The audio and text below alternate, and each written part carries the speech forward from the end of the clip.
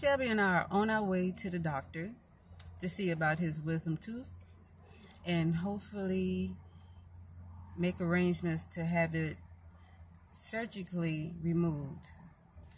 The nice staff at the hospital in Alpine, I think it's called Regional Medical Center in Alpine, Texas, they informed me that it's much better to have a wisdom tooth cut out versus pulled out, because when it's pulled out, it leaves a gaping hole. I think they refer to it as like a dry hole, and it's much more painful and requires a lot more maintenance than having the tooth surgically cut out. And that makes sense to me. I'm not very familiar with it, but I want to go to the best route, the most comfortable route as I possibly can find for Shelby. Last night we camped out at I think it's called the Flying J. Sometimes I refer to it as the Pilot, but the Flying J. And that's one of our favorite truck stops. And one of the reasons why it's our favorite, well, one thing, I mean, the staff is just always nice, professional, very, just very nice, very friendly, very helpful.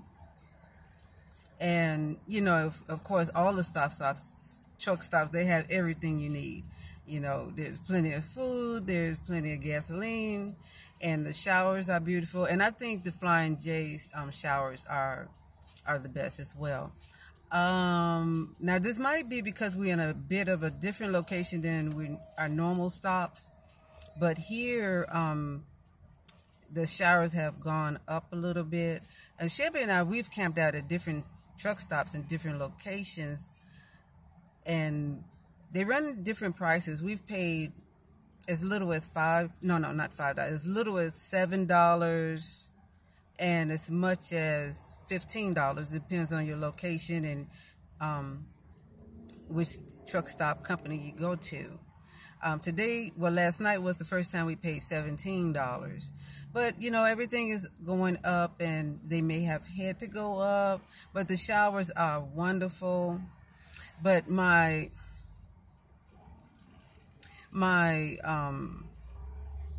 unpleasant experience last night at the truck stop, that's what I want to talk about real quick. First of all, like I say, the Flying J is my favorite truck stop to camp out at. And one of the many reasons why, is because they tend not to be located in residential areas. When a truck stop is located in residential areas, the reason why I try to avoid those, because the locals that live in the local area, the local residents, they tend to go to the truck stop and pose as homeless people, or, you know, disguise as people down on their luck. And in spite of everything that's being said about everybody, and how, you know, everybody is talking bad about Americans are the most generous people on planet Earth. And these people that live in local areas, and when a truck stop is in their vicinity, they would go to the truck stop, sit on the ground, you know, intentionally wear tattered clothes, and, you know, just be unkempt. And they don't even have to ask for money. Most of the time, they're not asking for anything. They're just sitting there. And good Samaritans will walk by. I mean, yeah, sure. 9 out of 10 people are going to walk by and, you know, not even acknowledge them. But it's that 1 or 2 people, and when you have 500 people walking by you within 2 hours, and 2 out of 10 or 1 out of 10, you know, give you $1 or give you 75 cents or whatever, give you a quarter, after 4 or 5 hours, you have, I mean, you can do the math yourself. You have a substantial amount of money for a day's work. And so the thing that I find disappointing is that most of us, we feel like we're helping someone that's down on their luck. I've been down on my luck, and I despise it to the point that I don't even like to see someone else down on their luck. And even when I'm not in the best financial situation right now, we're stable. We have a stable income. We have stable living conditions.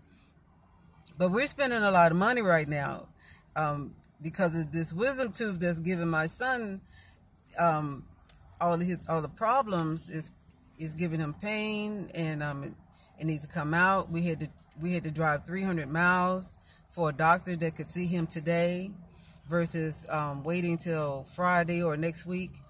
And and so when you're away from home, you still have to eat. You just have all these expenses, and so we're not in the best situation under our normal circumstances. But what I decided to do, I saw this old guy, and he was up in age. He probably much younger than he looked because he had all his hair basically covering his entire face, and then he had a cap, pretty much coming down over his eyes. But he looked like, just an old homeless guy sitting on the ground with his dog. And I had just pulled up in the van, and I just decided that I was going to give him my coin purse. I had a coin purse that I just carried around with me everywhere we go. And usually once I get it filled up or half filled, I would take it into the house and empty it into a jar. I'm saving coins, and coins add up. And so long story short, I hadn't emptied it in a while. The coin purse was filled to the rim, basically mostly with quarters, and I know it was at least one silver dollar in there, but it was 95% quarters. And I would say, judging by how much that would, being filled like it was, I would say it was at least $20, $25, maybe even $30 in it, because it was filled to the rim, and I just never got around to emptying it out. Emptying it out. And so anyway, so I just said, you know what, I'm gonna bless this guy with this coin purse. So as I got out of the van and I walked over there to him, and he had this big pretty dog with him, and I just handed him the coin purse, and he said thank you. But I guess I stood in place a little too long, because then he started using profanity, not actually cussing at me, but just, he was like having a conversation with me, but every other word was like a profanity. And then, he just, this attitude like kind of came over him, and we happened to be parked right in front of where he was sitting. I turned the lights off of the van so the headlights wouldn't be disturbing him and his dog. But so I wasn't really in any rush at that time, because we were waiting on our number to be called for the showers. So I had a few minutes to kill, so I was just kind of standing there talking to him a little bit, after I gave him $30 worth of quarters. So I guess I didn't think about it until after I walked away, because I always have things I need to do. Like, instead of wasting the 2 minutes that I spent talking to him, I could have been, sorting our clothes out and, getting ready, getting everything prepared to go into the shower. But after I stepped away from him and I started getting prepared to go inside the Flying J, it dawned on me, he wanted me to move along so other people, he didn't want me to stand there so, and slow other people down from giving him money as well. And so, I know, I always knew that, like, some people panhandle, some people call it begging for money. Technically, it's panhandling because, and I would say, I would use the term panhandling because most of the time these days, people don't even ask you for money. They just, well, they ask you for money by deception, by looking homeless and looking like they're down on their luck when they're actually not. They actually just walked 2 blocks from their apartment complex, or they just stepped out of their vehicle. In this case, this guy, he had his own vehicle there, so he was just sitting on the ground to collect money. He wasn't like so down on his luck that him and his dog had to just sit on the sidewalk. He was doing it as a business, and so he was conducting his business, and therefore he wanted me to move along. And I just thought I was very disappointed because he was very I don't need him to be grateful, but at least have some grace. You know what I'm saying? Somebody just gave you, a wallet full of coins, a wallet full of quarters or whatever, or just, even if it was just $1, somebody just, a total stranger, just put some money in your hand. It seemed like you would be a little more gracious, or gracious, period.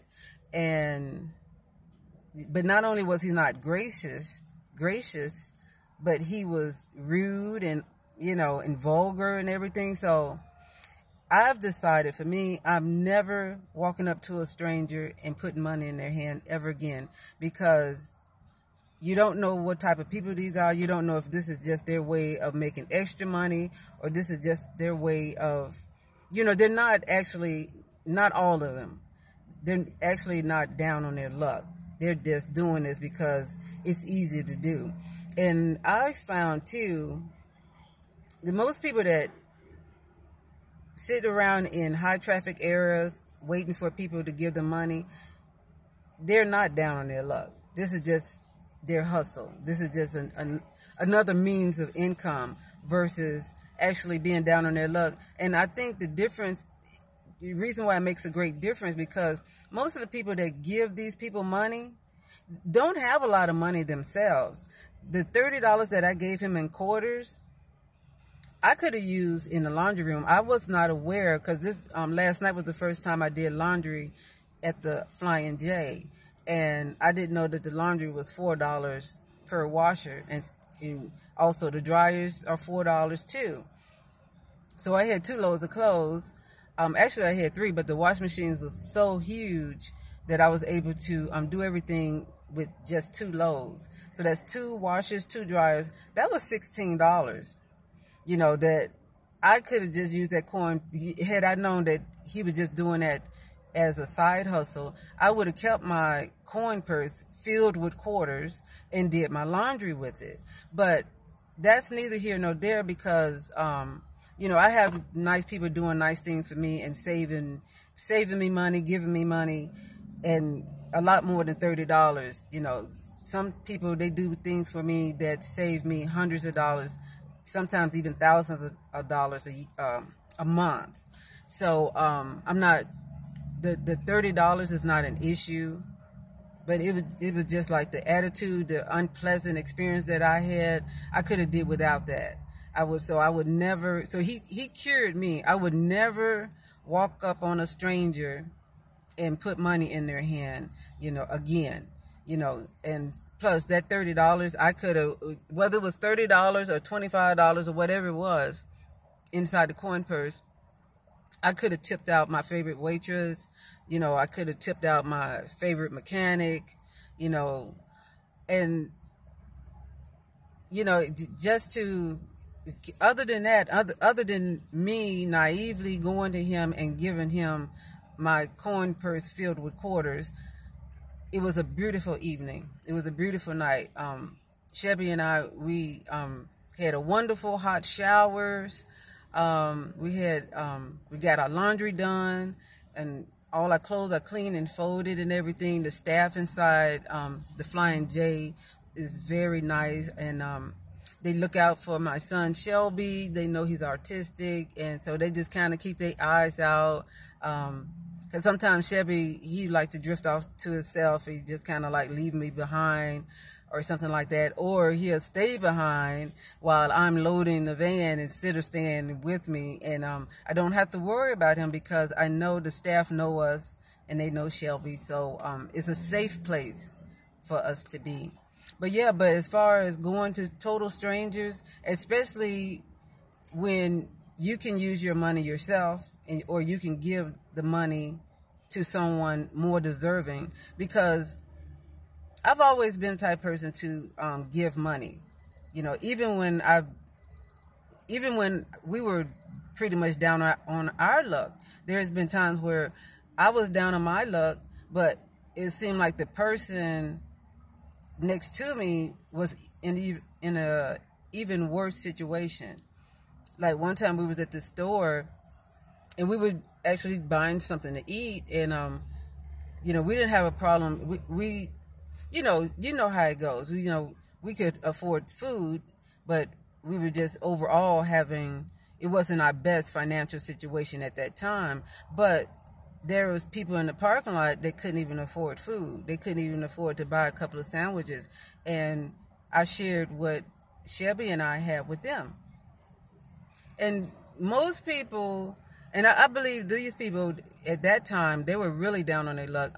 Virginia had just got hit by Hurricane Isabel. I believe that was in 2003. And a lot of people were displaced. A lot of people were staying in hotels that, you know, weren't staying in hotels before. So, but yeah, just that unpleasant experience I could have did without. And that has taught me, because people are getting more and more uncivilized. And so he has cured me from going up to strangers and putting money in their hands. I would never do that again, because one thing, like I said, I have a whole line of people that I could have gave that $30 to, you know, that actually provide service for me, and I could have used that as tip money for them. And so I think I wanted to make this video because to just make people a little bit more aware that everybody that appeared to be down on their luck is not. And in fact, most people that's down on their luck are not accustomed to asking public, just going out into the public, high traffic areas and waiting for money, you know, just sitting on the ground and waiting for money, you know, waiting for people to give them money or asking the public for money. Most people that have lived legit lives and some, you know, not necessarily work, because we still have our moms and stuff out there. Everybody that have children can't hold down a job too. That's going to be another video. But I'm talking about those that have lived a legit life, and just, this is one of those times, you know, they just experiencing a time where they're, it's a bee trying to get in here, where they're trying to, they're just experiencing a time where they're down on their luck. They're not accustomed to asking for money. Not only are they not accustomed to it, they're not comfortable with it, and they really don't even know how it goes. But you just have these people, so just be aware. We have people that just pretending to be down on their luck, taking advantage of our good nature and how Americans are very generous, and most Americans are. We're generous people. We're compassionate people. We don't mind helping each other out, regardless of what the media is saying. I'm here. I'm amongst the public. You know, I'm at these places. I'm at these truck stops and hotels and, you know, grocery stores and whatnot. Most people are very nice and they very compassionate. So just be aware that you have people out here that's just taking advantage of your good nature.